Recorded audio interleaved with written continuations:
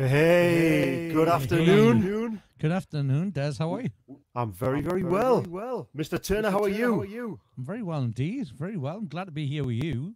Great. For those of you who are watching, thanks for tuning in. Yeah, This afternoon, Junior, you see him around the northeast. He brings smiles to lots of your faces. And we've loved having him in the studio over the years, and we wanted to do some of his original songs this afternoon. Yeah, it's something I never really do. I don't even do them at my live shows. Very rarely do I do them. Well, do you know what? There might be people at home who maybe don't even know that stuff, mate. And it's easier for me to kind of sing your praises than you are, right? Yeah, definitely. I'm a shy lad, as you know. Cool. So, Junior, what's the first song and what's the story behind it? The story behind it is we go back probably 2014. I'd been through a tough time in life, really, as we all kind of hit a patch in my life, and I had came out the other side of it. And like people do, you find yourself with a lot of emotions and thoughts. And I've always kind of been wanting to write poetry and stuff like that. So, and obviously I can sing. So I began to write the thoughts, the feelings, and the next thing it became a song, and the song's called "Save Me." So the song won a few awards, right? Yeah. What happened with the song, Junior? This was the changing point for me, really, when it comes to my own music. "Save Me." It's a funny story, actually. I'd been contacted by someone in America who played it on a radio show. And they were like, yeah, look, we want to do this with it, and we want to put it out to these people, and we've got contacts. And as you know, and as I know, the music business is full of lots of wannabe people that I've learned over the years. So I was kind of a bit skeptical. But at the same time, look, I had nothing to lose. It didn't cost us anything. So, yeah, play a ball, take it and do what you can do. And the next thing they did, they put the actual... song wherever it went, and then I got it was really random, actually. I got a message about 3 o'clock in the morning saying you've won this award, and I'm like, really? And it was in Hollywood, and it was at the hi Joyce, it was in the it was in the is it the Grammy Hall of Fame? This was where this award was held, and yeah, it won the best pop song out of like thousands of entries. Do you just happen to have it with you, Junior? You know what it is? It's just like Blue Peter, this. Here's what I made earlier. So yeah, that is the award there. And that came in 2014. And I was really, really lucky to have won that. And it kind of opened a lot of doors, because then other people were coming on. And it kind of snowballed from there. The song began to get played for some reason all over the States, and it went to places like Nashville. It went to places like New York and stuff. And then on Twitter, you're starting to get where you get like a new now playing credit, where people tag you with your songs being played, and then they just started to grow en masse. And I'm like, wow, look where this is going. I'm just a lad from Wallsend that's just put a song on the internet, and somehow it's snowballing. Brilliant. And the next thing, I was winning awards left, right, and centre for the song without even having to lift a finger, so to speak. Awesome. Well, mate, we're dead proud of you, right? I'm going to disappear off the screen, try and sort my echo out, and go for it. Give us the song, man. All right, let's go. Here we go. Cheers, Des.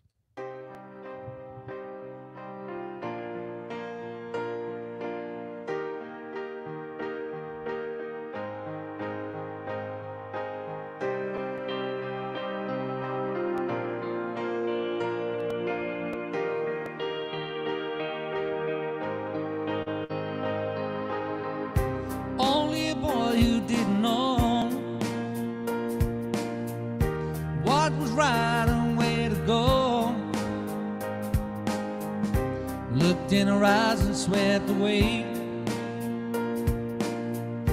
Young and innocent, led astray. I don't know why, I don't know how this is all gonna end. How am I here? I thought that we were only friends. This is all wrong, I can't go on, I've got so much to lose. My head and my heart are speaking so who I choose. And I wanna cry. Said I don't know why. Won't you save me? And I wanna cry. Said I'm hurt inside, but won't you save me? Now I look back and I was wrong to let you hurt me for so long.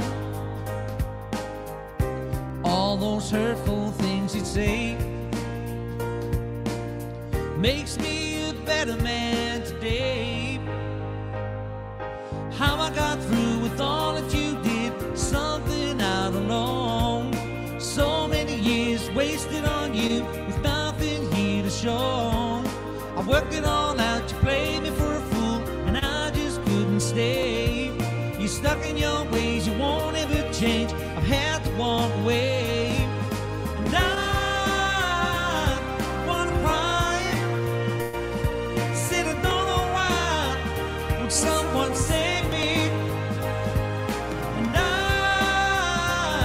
wanna cry. Said I'm hurt inside. Oh, won't you save me? How many times did you make me cry? Turned your back so you could smile. I hope you fall with your wicked ways. I hope one day you'll feel my pain.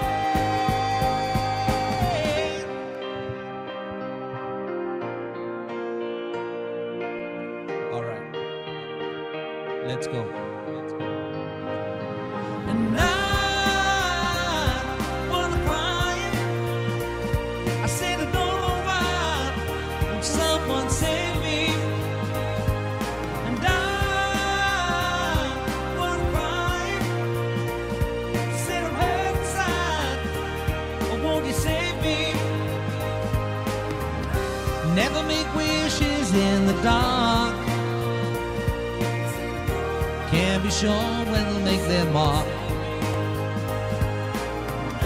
Now my story has been told. Time for the future to unfold. And I wanna cry. Said I don't know why. Will someone save me? I wanna cry. Oh, thank you very much. Cheers for all the kind comments. Thank you very much, Jeff, as well. Thank you. Love it. Love it. All right. Fantastic. Settling in now. Brilliant. Junior, I'm getting some messages saying I'm a little bit echoey. So That's I'm going to okay. say the least words I have to. That'll be a rare thing for you, Des. Junior, next song. What's the story behind it? The next song that I'd like to take you on to, we're going to go back to 2015, so we can kind of do them in chronological order, if that's all right with you. Obviously, Save Me took off, and then I did a few small local-to-home projects. Obviously, I started to have people reach out about different causes and charities, as you know.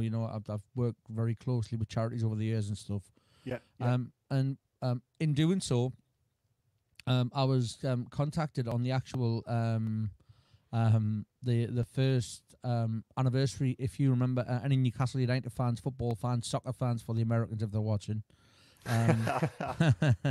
Newcastle United is a football club that's very close to my heart. I love Newcastle United, and it's a big thing from where I come from. Football is like, it's the be all and end all. And I was contacted, sadly, in 2014, two of our supporters were on board a flight for a pre-season friendly, which is crazy, going all the way to New Zealand to watch Newcastle United play. Sadly, when the plane got over the Ukraine, it was shot down, and all 298 people on board that plane, along with the two Newcastle United supporters, were killed outright. On the actual first anniversary, the morning of the anniversary, I was contacted by Barry Sweeney. Liam Sweeney was one of those two Newcastle United supporters killed on board that plane, and I was asked if I would write a song in their memory. Now, as you probably think yourself, you've got to be very cautious about doing things like that, because it can be taken out of context and stuff, So I was a bit apprehensive at first. I wanted to verify that the person I was speaking to was who they were, etc. And within minutes, I'd got a phone number to call, and I spoke to Barry. And Barry was on his actual way. I think he was going to Holland, where they have like the anniversary. Cause I think the plane's remains are over there somewhere in an airport hangar thing. Okay.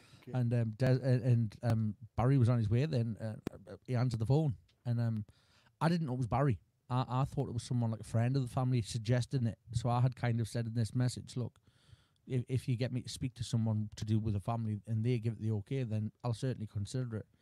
So when this phone call rang, I didn't expect Barry Sweeney, of all people, to pick it up, and on the first anniversary. So it kind of left me somewhat a little bit, So in any case, I spoke to him, and it was agreed that I would do the song. But the problem was that day was the anniversary. So if I'd left it a week, 2 weeks, a month, the kind of it being poignant and relevant, that moment would have passed. So I had to write and record that song ASAP, as you know yourself. And it's a sensitive issue, right? Yeah, man, it's huge because it's still ongoing now. They still don't know who's to blame or whatever, so that people can't mourn or anything. So I got the contact on the Friday. I wrote the song on the Saturday. I recorded it on a mobile phone, singing down the phone. I sent it to Barry on the Sunday, and I was in Broadwater with Gav on the Monday. Yeah, and I released the song. I released the song on the Wednesday. So the song was written, recorded, and out on iTunes and Amazon within 5 days. And this song went absolutely crazy because Alan Shearer, Faustino Asprilla, some of the Newcastle United ex-players, big names, were putting on the social media. And it was crazy, X Factor contestant Sam Bailey at the time, she was running to win the X Factor, and she's a Leicester City fan. She shared it on her Twitter, and it just snowballed, and it was absolutely crazy. But it's really nice because, like, at the outset of what we're talking about today, when I say I don't sing songs from my own repertoire, when I go to do shows live now, the one thing they say in pubs and clubs around here in the Northeast, can you do the song for the lads? And it gets asked for everywhere I go. And it's really nice because... and the thing is, it's not my song, it's their song. It's the lads' song, it's not mine. It's John Alder and Liam Sweeney. Them two were the loyalist fans. We sing the song at the ground about being the loyalist supporters in the whole world. These two really epitomise what we sing about. And so it was an honour to do it. And one last little tale before we go into the song is within a week of recording and releasing it, I got invited... like I said, Alan Shearer and stuff was sharing on social media. I got a phone call from Alan Shearer's assistant asking if I would appear alongside him at the Lancastrian suite in front of 3,000 diehard Geordies, blokes, men, all full of lager. And so I went to this gig, and they put me on this table, and I was on the table with all the Bobby Robson Foundation and Barry Sweeney. Well, I'd never actually really met him as such or seen him. I had to... Hi, Chris Dobie. Sorry, Chris Dobie's just jumped in as well. He's one of the best darts players in the world, that lad. Keep it focused, yeah, sorry. He's a PDC player. I've got to say hello to him. Sorry. So, yeah, I did this event at the Lancastrian suite, and honestly thought I was like the lamb to the slaughter when I went out, And halfway through, the whole room stood, 3,000 men with tears in their eyes, and Alan Shearer then stood. And so I'm looking down at probably the biggest idol I've ever known, God is in front of us, and he stood applauding me.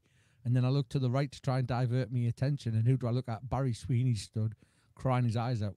You know what it is? Still to this day, it's probably one of the biggest moments in my life, and it's something I'll never ever forget. I bet, mate, I bet. Well, Junior, really proud of you, mate. Come here, let's give us the track. All right, let's go. This is United We Stand.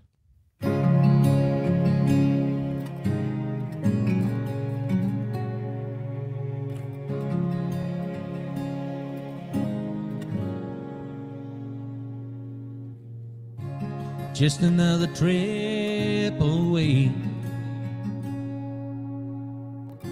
They're off to see the lights play far away.